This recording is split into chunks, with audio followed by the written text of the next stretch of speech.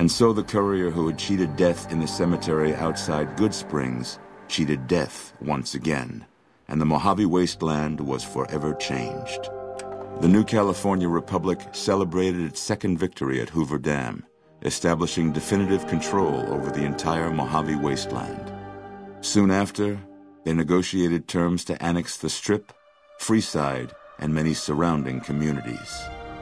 The Mojave Wasteland, at long last, had entirely fallen under the NCR's banner. The courier, fair and even-handed in his dealings throughout the wasteland, was honored by the NCR for his support of the military at Hoover Dam.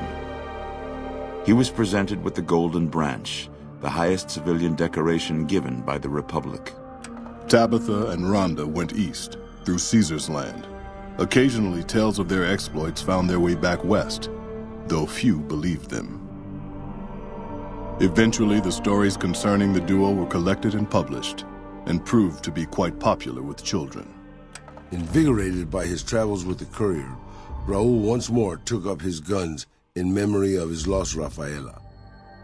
Soon after, the Mojave was filled with tales of the ghost vaquero who hunts down those who prey on the weak.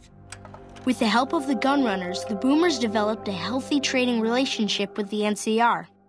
Eventually, the boomers began wandering out into the wasteland while still preventing outsiders from entering Nellis. The Brotherhood and the NCR in the Mojave Wasteland declared an official truce, despite continued hostilities between the two in the West. As per their agreement, the NCR handed over all suits of salvaged power armor, and in return, the Brotherhood helped patrol I-15 and Highway 95. The peace with NCR served to ease Veronica's worries about the Brotherhood's immediate future. Still, a distance had arisen between her and her fellow members that would never be bridged. She began secluding herself in crumbling libraries of the old world, learning of promising technologies she knew the Brotherhood would never adopt.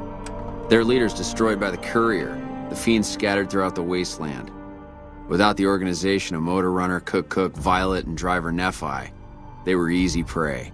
After the NCR's victory at the dam, in part thanks to follower medical support, NCR allowed the followers to care for refugees as they see fit. Old Mormon Fort expanded its services and was able to aid more people, becoming a refuge for the less fortunate citizens of New Vegas. Arcade had hoped that Freeside would be able to remain independent of NCR rule. But he was glad that Caesar's Legion had been stopped at Hoover Dam. He tended to the sick in Freeside for a while longer, then returned to NCR territory to become a teacher with the followers there.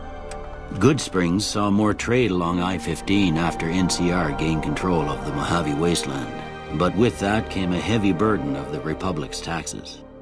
Some old-timers, unable to handle the cost, were forced to move on, grumbling all the while. In the years following the destruction of Cassidy caravans, NCR used evidence of the plot to blackmail the Crimson Caravan and the Van Graffs.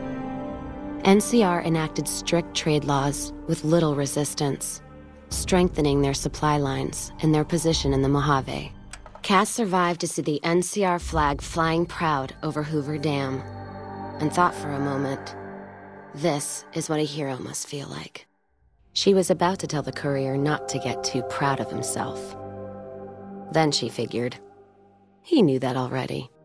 That night, Cass kicked in the door of his room to celebrate, only to find the man on the bed was an NCR soldier whose barracks had been destroyed. He was cute, though, so after having her way with him, she got the hell out, leaving an empty whiskey bottle as a note. As she walked along the dam in the night, she felt drunk, content, and happy to be alive, which to her was the whole point of it all. During the Battle of Hoover Dam, the Great Khans quickly evacuated Red Rock Canyon and headed north and east into the plains of Wyoming. There, they reconnected with the followers of the Apocalypse and rebuilt their strength.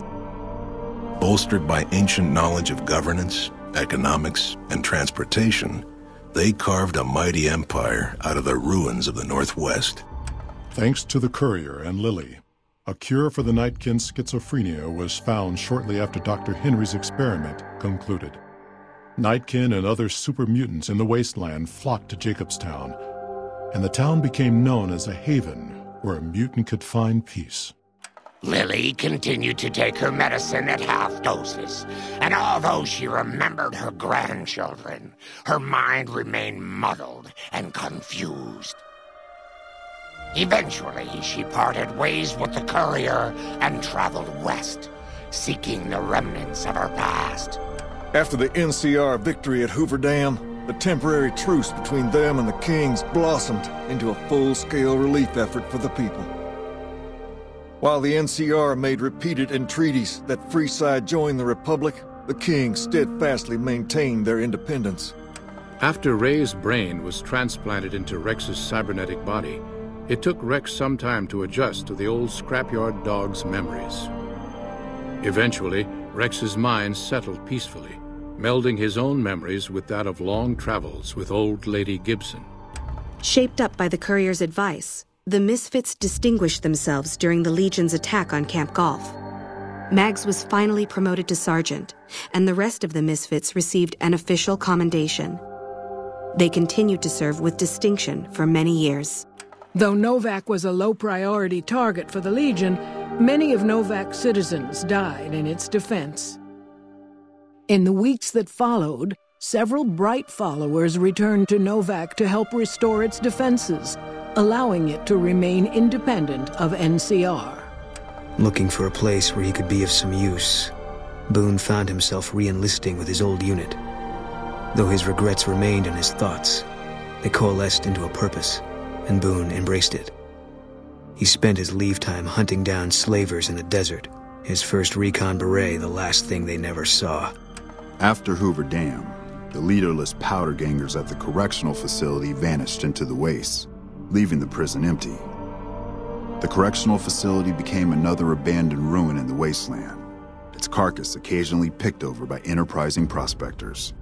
After the Vault 19 powder gang surrendered to the NCR, they were reincorporated into the correctional system. The NCR did increase their sentences, and they aren't about to take off time for good behavior. After Hoover Dam, NCR helps rebuild Prim as a major stopping point on the Long 15. Though Prim citizens chafe under NCR's taxes, they benefit greatly from the increased protection and merchant traffic.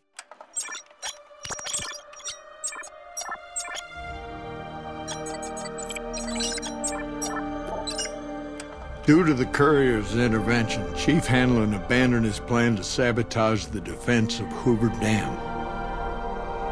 The Rangers assisted the troopers admirably during the Legion's ill-fated attack.